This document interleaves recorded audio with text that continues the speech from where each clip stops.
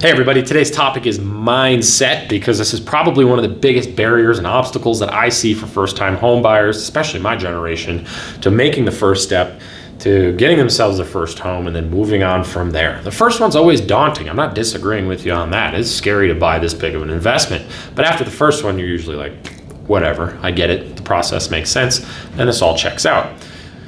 I have a short story. I had two people come by my event this weekend, basically the same person. They were both teachers. This side of the fence of this teacher, she was in a friend group of other teachers and they were all renting, and she was under the preconceived notion that until those other teachers that were older than her started buying property, she wouldn't be able to. She couldn't even qualify for it. And so she just had that stuck in her head, like, it's not happening for me.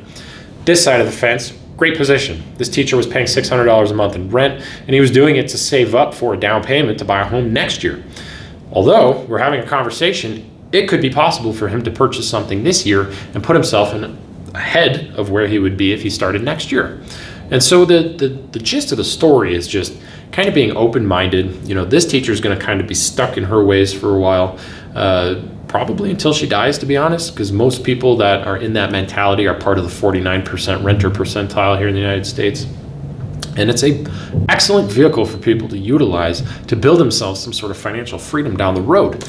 As we get older, that becomes harder and harder to obtain. So the younger you start, the better. And I'm not saying that you're a negative person. Maybe you're just not informed enough, or you just need to answer some questions so that you can be clear on what it is, the exact steps that you're trying to take to achieve whatever your real estate goals are. It's not so black and white. You can do whatever you want with real estate, but you do need somebody to guide you. So the whole point of today, and I'm beating a dead horse every video I put out here because it's perpetual, is basically to reach out to your professional. They should be willing to sit down with you for free. This is what we do. And even if you're not in Colorado, reach out to us. We can get you connected with people.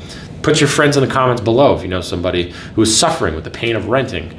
It's free to sit down. All it takes is a little bit of your time. Typically, you get a free coffee out of it. We do some discovery. I ask some provocative questions to figure out, exactly what it is you're trying to achieve, how we can help you on that journey, and build out a roadmap so that instead of trying to just guess what the next step is, you just go, okay, here's the way to do it.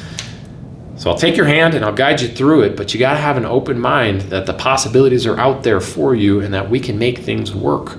There's a lot of options for us out here, but if you don't know somebody that knows the options, then you're going to be led astray and you're never going to make a move because there are too many options.